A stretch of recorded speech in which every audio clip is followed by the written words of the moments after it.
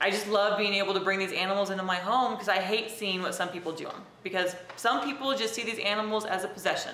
They're something to just buy and have, oh look, it's pretty, it's there, oh but wait, I have to take care of it, I have to train it, I have to do this. And these dogs end up getting surrendered because the people didn't realize how much of a commitment they were making. You know, and I hate to see that these dogs are being punished because somebody else made a mistake. When I picked her up, she was extremely emaciated. She basically looked like a bag of bones. What she reminded me of was when you see the anthropologists when they're digging in caves and they're dusting off the bones because they've discovered something buried. That's what she looked like. She looked like someone, she was just, you know, bones that someone had dusted off, a little dust, but nothing else there, maybe a little dirt around it. She had a lot of sores. She had a really bad sore on her ankle, 2 on her hiney, where the flesh had just kind of come off and the bone had pressed, like pressure sores, I guess is what they really are. And then she had a lot of scabs and a little hair missing on her hips and things like that. Then her skull, of course, if you look at pictures, you can see it's caved in because of how much weight she had actually lost. This poor girl needed rescuing. Once she was turned into the shelter, our volunteer picked her up and took her in overnight and brought her into San Antonio to meet up with another one of our volunteers. She then drove Macy up to San Marcos to meet with me, where I then brought her home. When I got here, I went and met up with one of our volunteers, Stephanie High. I believe she's a vet tech at one of the emergency vet clinics down in South Austin.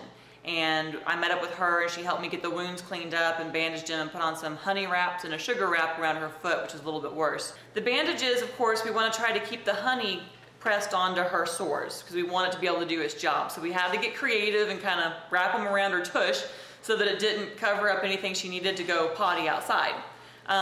Of course, trying to do so, they don't stay in place all that well. So I went to Walmart and I bought some, I guess they were 7-year-old tights. So little girl's tights, and I cut the legs off, so we turned those into little panties, and I cut the hole out of the back so her tail could come out. And that way she can just wear them in the house and it holds the bandages in place, and then we'll take them off when she needs to go outside.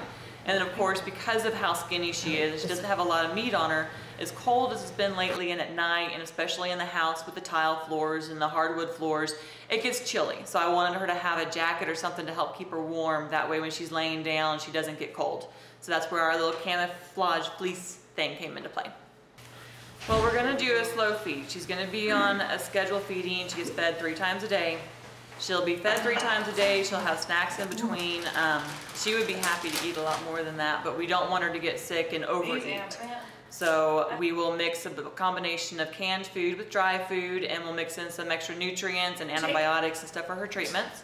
This is the skinniest dog I've ever had. My other foster, who is this emaciated, she wasn't near this bad.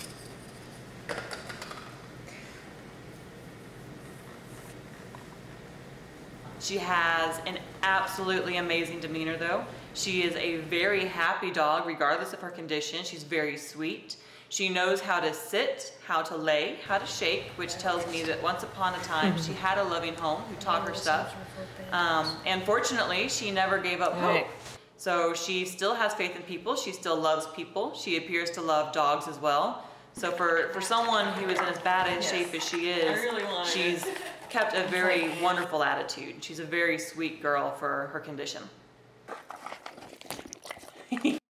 When you go through this with these animals and you just help them go from being on the edge of death to being alive, so alive that somebody wants to take them home and share their lives with them, it's really hard to let them go.